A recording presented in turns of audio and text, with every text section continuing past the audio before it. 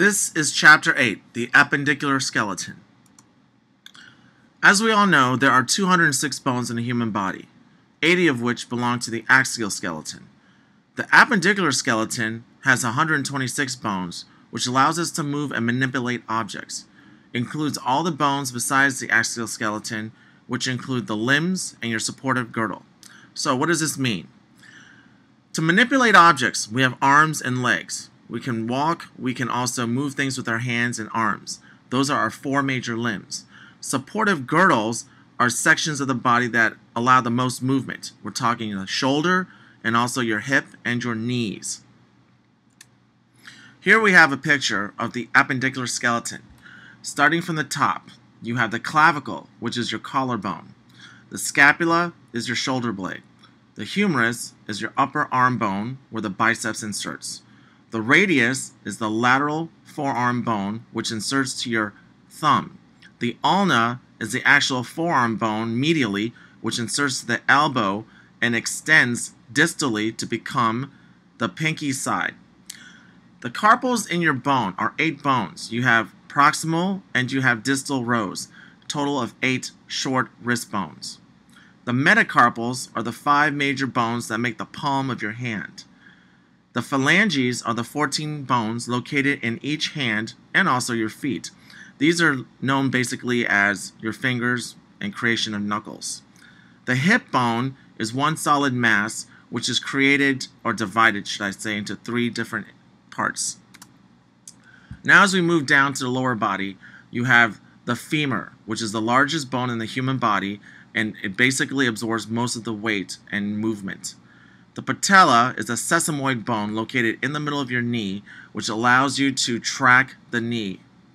The tibia is known as the shin bone. It is the largest bone of the lower leg, providing stability.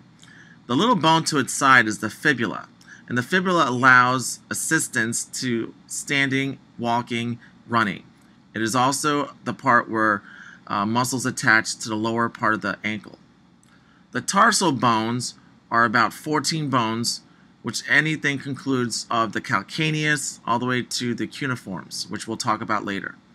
The metatarsal bones, there are 5 in each foot, and metatarsal bones basically provide the arch of the foot to make you flat-footed or high-arched.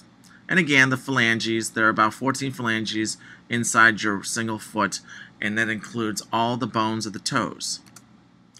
The pectoral girdle, known as the shoulder girdle, connects your arms to the body. It positions your shoulders and provides a base for arm movement.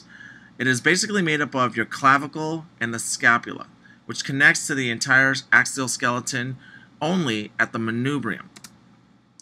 It is also known as the collarbone, and it is a long S-shaped bone. It does begin at the sternal end of the manubrium and articulates with the scapula.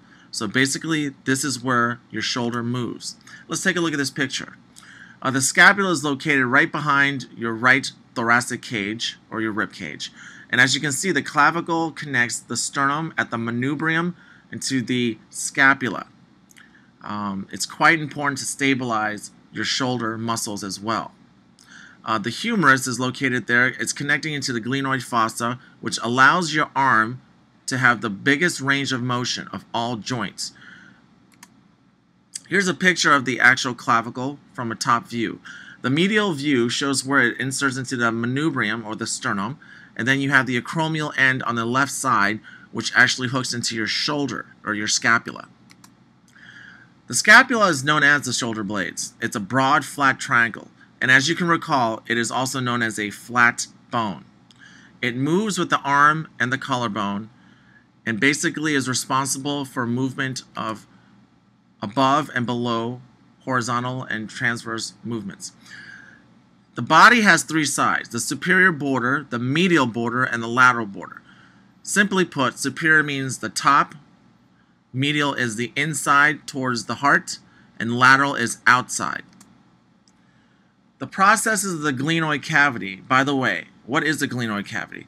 It is basically a connection joint where the humerus inserts into the shoulder. There you will find the coracoid process and the acromion, which are basic shapes and landmarks from the shoulder blade. Let's take a look at this picture here. This is your typical scapula, and let's start from the top. The acromion and the coracoid process are these extensions that help to grip your humerus head. The superior border is basically what it is. It's the above top border of the scapula. It does have a superior angle, which is the height of its bone landmarks. The body is basically the largest size of the entire scapula. The lateral border is what's on the outside, and your medial border is towards your heart. The inferior angle is known as the lowest section or point of the scapula. This is a view from the medial aspect, and the most important thing for you to know is the glenoid cavity. The thing that is right in the middle of the picture, it's a flat surface. That is where the head of the humerus inserts so that you can have arm motion. Now you're looking at the back, or should we say posterior sides. It is important to note the supraspinous fossa is the area where the supraspinous muscle inserts, one of the four major rotator cuffs. And as you can see, the acromion exerts laterally, superiorly to meet the glenoid of the humerus. The spine is basically the part of the scapula you can actually touch. Again, there's the body and the rest of the sections and landmarks. The scapular spine is again the ridge that we just talked about. It has separating two regions, the above and below, number 1 and 2 fossas. The upper limb does consist of your arms, your forearms, your wrists, and your hands. That is one limb. The humerus is known as your basic arm, the upper arm, and it articulates in the pelvic shoulder girdle. It does have a shaft, which is the long part of the bone, and there's a deltoid tuberosity, which is basically the attachment where your deltoid muscle is. The radial groove is important because the nerve, known as the radial nerve, inserts through there. The humerus does have a distal epiphysis. It has the medial and the lateral epicondyles. This is where muscles attach, and you have the condyles of the humerus, which allows movement between the ulna and the radius, which means your elbow. The articular regions of the condyles, the trochlea is a smooth end, the capitulum is a double smooth end, which we'll see in a second. Now, here we go. This is a picture of your upper arm known as the humerus. The head is located at the top. The neck is very small compared to the femur. The shaft is where the deltoid tuberosity is, and what does that mean? That's where the deltoid muscle inserts, which allows abduction of the shoulder. Down below, you have the medial epicondyle and the lateral epicondyle. Those two parts of the bone you can touch. That's the part of the bone that sticks out in your elbow. The capitulum and the trochlea make up the smooth condyle where the elbow